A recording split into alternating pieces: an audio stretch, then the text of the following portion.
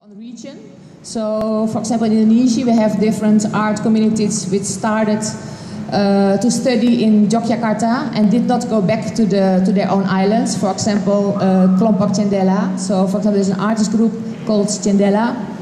They all come from Padang, from a city in Sumatra.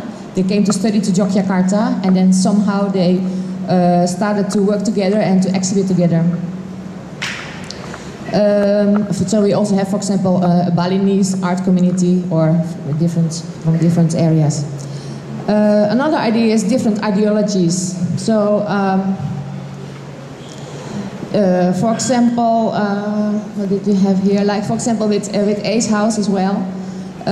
They sort of feel like they all feel like they are sort of maybe not stuck in their private development.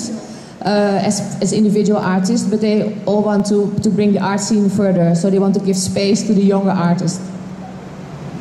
So age is also an important thing. So people, for example, who studied in the same year, they also sometimes build a community and to contribute something to the scene.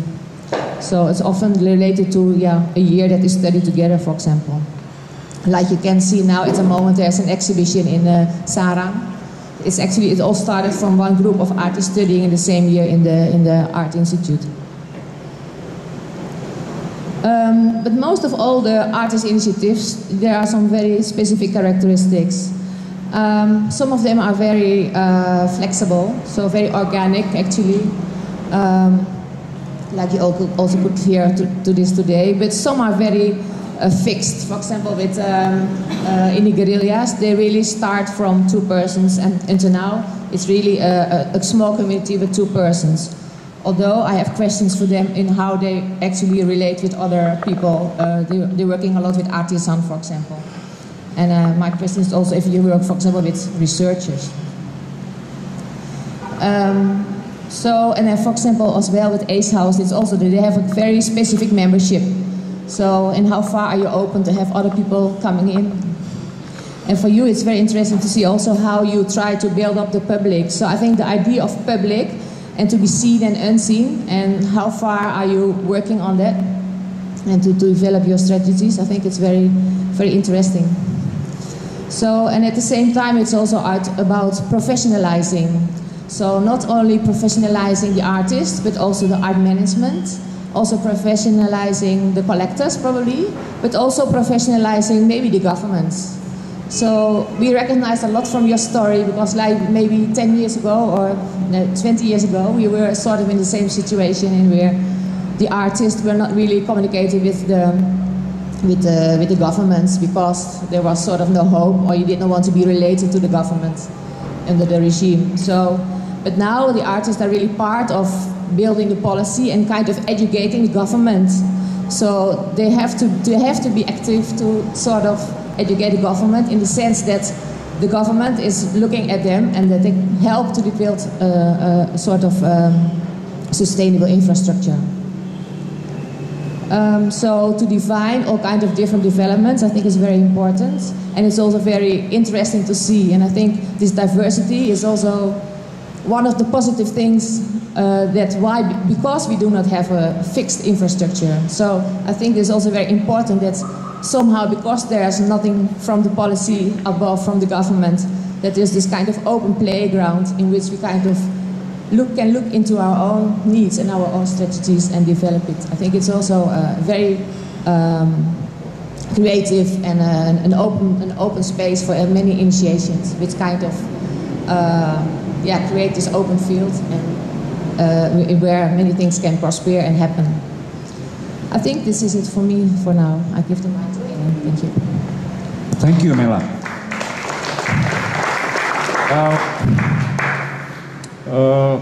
I would like to add up something on the issues of the lack of infrastructure. There is also one quite important development in the regions, especially, of course, generally we share the same kind of lack of infrastructure, proper infrastructure for arts, lack of government support in terms of funding or policies, except one country, Singapore in the last at least 10 years, which somehow contribute a certain type of dynamics of art development in the region. But in relation to our discussion today, I was wondering whether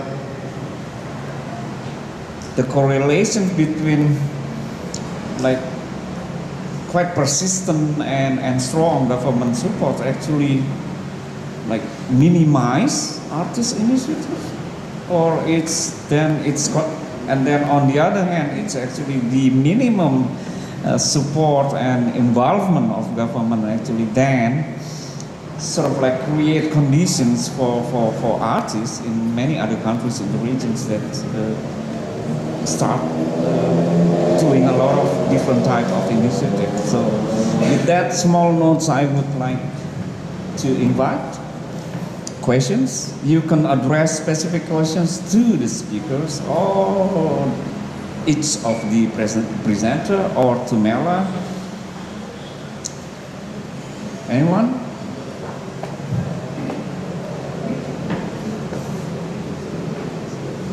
Oh.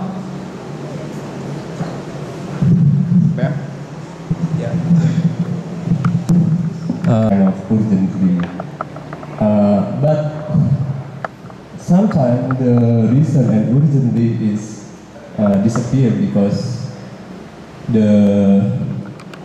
it's changing like that. And how to keep this, for example, like many community or art initiative now is not right again, like because they cannot find the urgency and then what the artist community supposed to be like that kind. Anyone here would like to comment on or answer the question?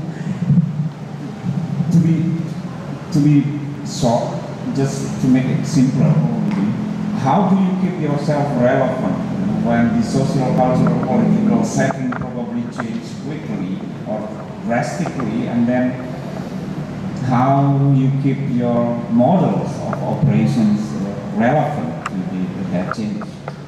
Otherwise, then you sort of like lost your relevance and urgency to do things with that certain type of models. Is it? Because we love here when you talk.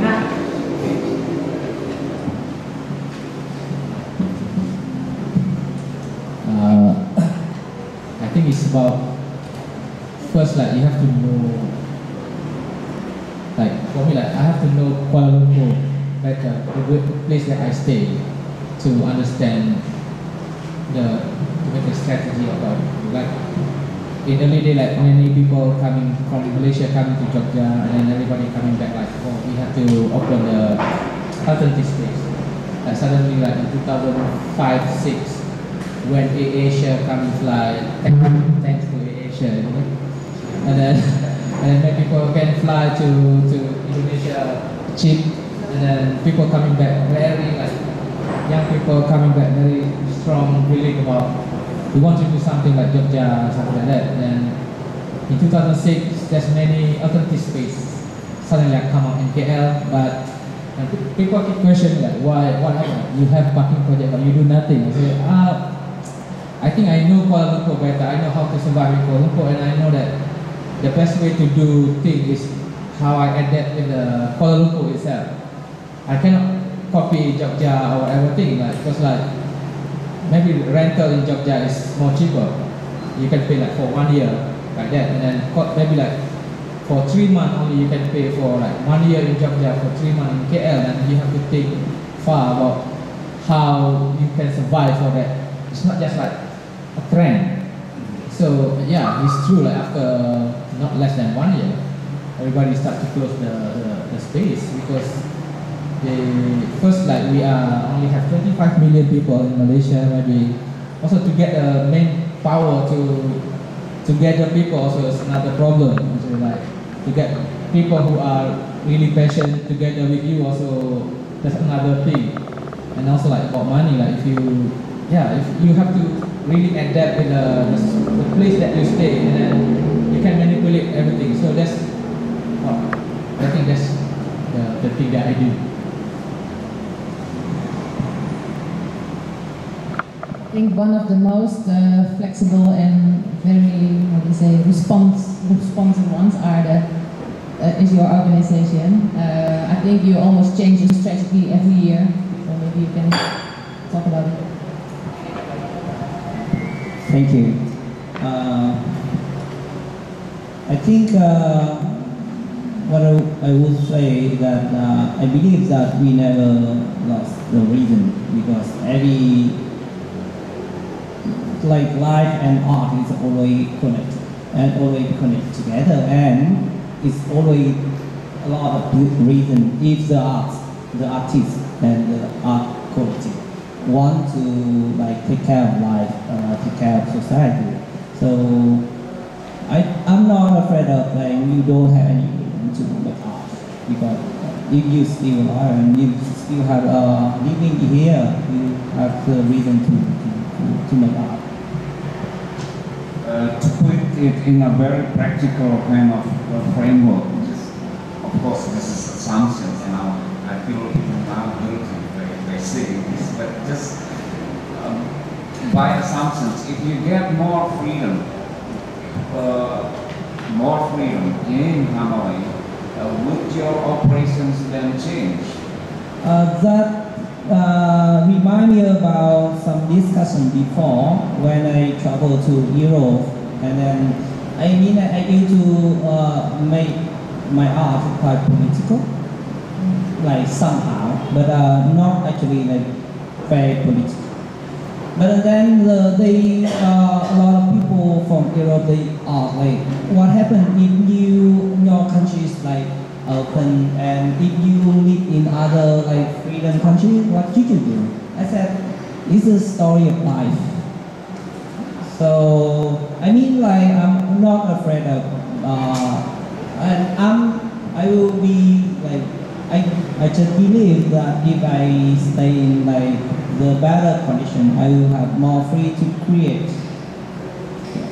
So that is like, I don't know, I can't say any practical answer, but it's, for me, it's like myself, I practice art as I practice myself and develop myself.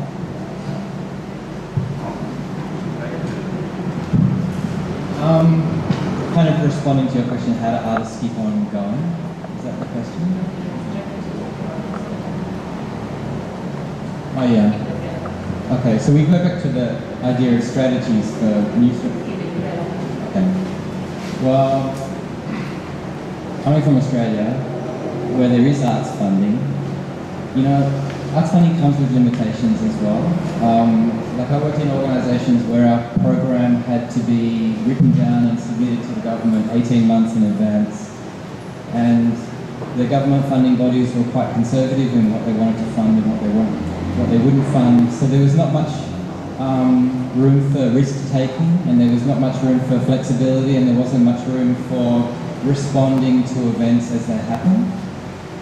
And one of the things I love about working here is that we can just change direction 2 weeks before, you know, every few weeks we can change direction and respond to new things and come up with new projects and work in a different way. And for me, that's a real freedom.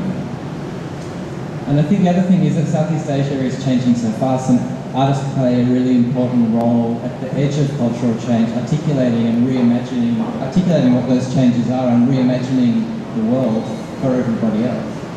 And I think that's why there's such an interesting and lively art scene here, because artists can do that. And I really think the environment and the ecosystem of the arts here is really healthy. I don't know if artist-run spaces have to last forever, and you know, there's been so many in the past, and they will continue to turn over, and artists will find their own way. But there was something else I wanted to say, actually responding a bit to what you were talking about earlier. I do think it's important that artists engage with the marketplace, and I think that not only here, but also where there's no government funding, but also in Australia as well, I don't think artists can survive without at some point defining where they stand within the market.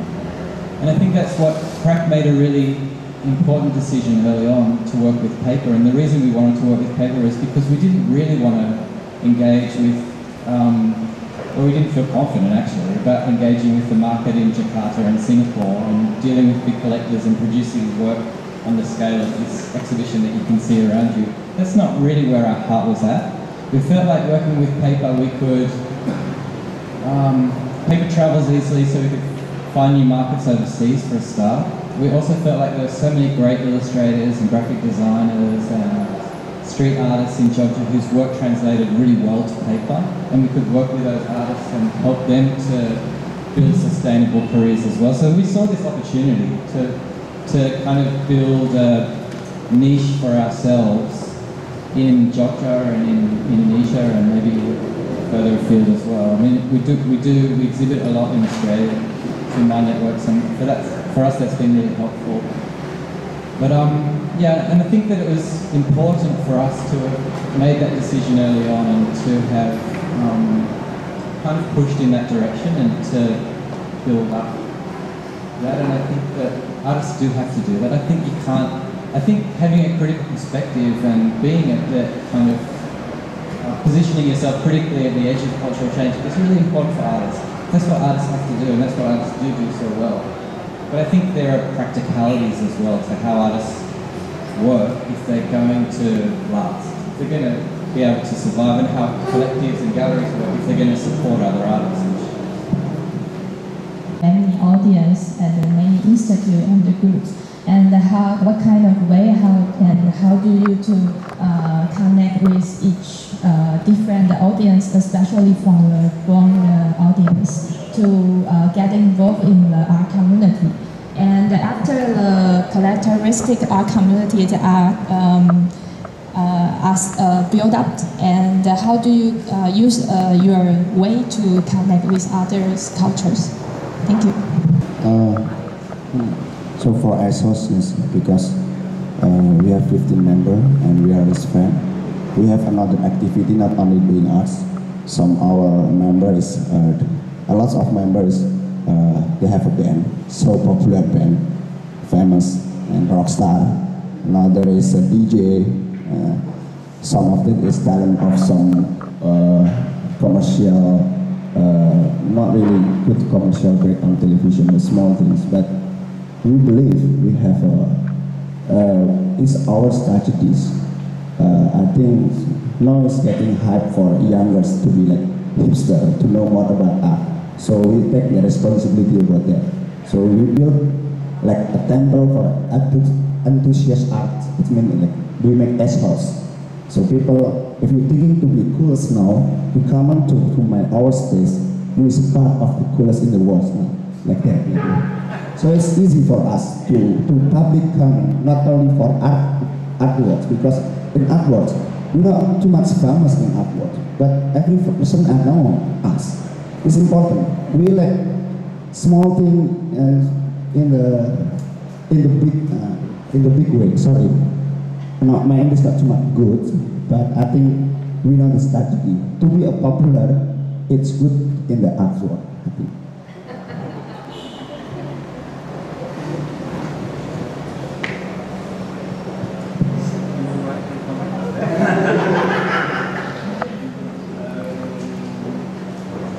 I think it's very interesting to see, for example, last night, the opening in ArtJOG, how many young people were there. I think we could never have dreamed of this like 10 years ago or even 20 years ago. I mean, when just really the beginning of the contemporary art in Yogyakarta. So this is it's amazing, and I think it's all part of what we're doing, and try to kind of educate the public, doing workshops with schools, so it's not only it's also part of the artist initiative, that not only doing the things in your space, but also go out of the space and go directly in the public and try to involve them. And somehow this reflects back to the arts in which is growing, especially in Yogyakarta.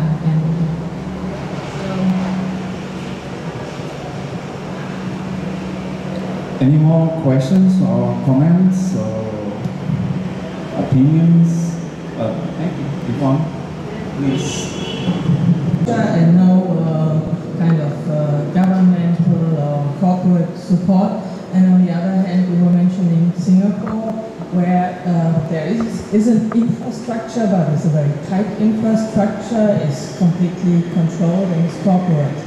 So I think these are two poles like black and white, and like usually in life, I think the healthiest strategy lies more in the gray zones in between. And I think, of course, I also agree with Malcolm that to some extent, I mean, the artist should also think about, making a living. But also, I think nowadays, and I think maybe the diversity of Europe, if I may say so, gives an interesting model, because you have a mix of strategies. Some of the artists, they engage in education, so they become professors in art schools or universities to sustain a living, so that they have a freer space and time for doing artwork. And then there's also the mixing, like the Indieguerillas doing, like you do like more business or more commercial oriented work, and then also you have the free time to do other work. And this model in particular also you can see in Japan, where all the new media have evolved by people working in computer labs and not in art studios and things like that. So I think the mixing is probably the way forward. And I also find what all of you have stressed very important, that you have stressed the peculiarities and the specificities of the place. So there is no universal approach for Southeast Asia, but you have to look into I think the political constraints and also the economic constraints, but I think also what all of you have raised in more explicit or not so explicit way is that there's also the issue of acceptance. So how far does the social cultural context accept what they are doing and kind of supports this? That relates, of course, to questions of censorship, but also to questions of maybe private funding, sponsorship, and then. And maybe if someone wants to comment, I mean, my question would rather be, how important is it to have access to spaces? Because that's not only the question of paying the rental, but also of being accepted in a specific environment. So I think that, to me, it looks like the accessibility of spaces is kind of a very sensitive issue, but maybe someone can comment on that. Yeah, it's not really say or Mella or Malcolm know that there are some artist collective or initiative network as well built almost like virtually. So that means like you don't have the physical space, but something happens because of the network, because of the technology, because of and in a way, what we call as public can somehow shifting or change because of that. You are not, yeah. Is it? Anyone would like to comment or sort of like already have an idea that you would like to pursue this kind of? I think that maybe the even better question is how important is it to have? I think maybe brand is more important in space, and I think all of us have branded ourselves in interesting ways. I think that's really the defining feature of each of these participants, more than the space even. I think these days brand is kind of the most important thing, how you're understood by everybody else. I mean, Issei Party project is like an idea, and yet everyone knows it. Everyone knows it. Is it trademark? Is it?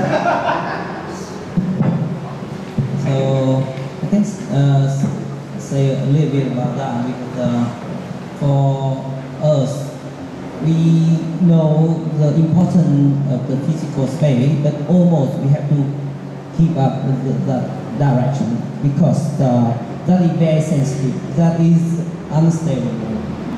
To be in the physical space in Vietnam, in Hanoi, but then you have to find the other way to accept into the public. And then for us, we use something like idea space, more like a project base, and also a mobile aspect. It's like still be based on the physical space, but it's not important for one particular place.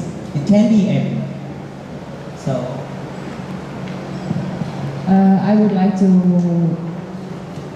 say, like, in Yogyakarta we have maybe too many spaces, and it's not so much about the physical space, especially in Yogyakarta. I mean, there are so many buildings really, we can use for art, but it's more about the management. So the art management, that's the thing, that's the problem, you know, how to get the thing running and how to maintain it. And so we don't have studies for art management. So you're all autodidact to be an art worker. We call it art workers here. So, and this is also the part of the artists. They also fulfilling these roles, you know, or the curators, or so how to,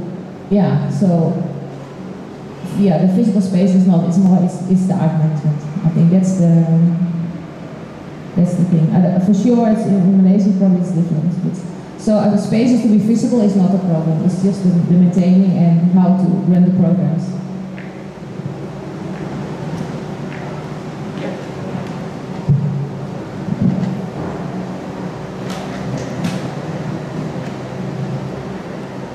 So for us, we try 3 years. We have idea. We don't want to have a physical space. Like we try. This is collective. We have meet in some cafe or something to talking about our project.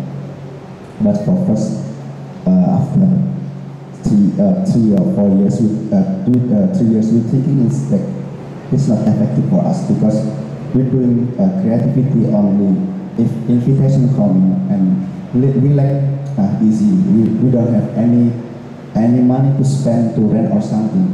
So for us, if we rent some physical space, it means we put the money there and we don't want to. This is just the money just go and we're doing nothing. So it's more like a pressure for us. It's intimidated for us to doing more creativity with our space because we already spend the money in that space. It's like a gambling. So we must do something, but we still keep doing networking by social media. Now every person have own gallery in your phone, Instagram or Facebook or something. We keep doing, and we try with the hashtag to be more people know what we do with hashtag of ASOS Collective. So try in your Instagram, you will know what we do in the application. Thank you, Han. So yeah, the issues of this space, like for some who really already have clear ideas what kind of program that they would have and the resources, it seems like to have a physical space give you a certain liberty to do what you want to do. For some of those who has the opportunity to build the space without a clear idea or resources or network to initiate programs and projects, at the end of the day it become mausoleum. It's just that. With that remarks, I would like to close our session because I already see Mia, Maria, the people who will present, papers, conversations in the next sessions. Yeah? Different issues. So we have to wrap it up.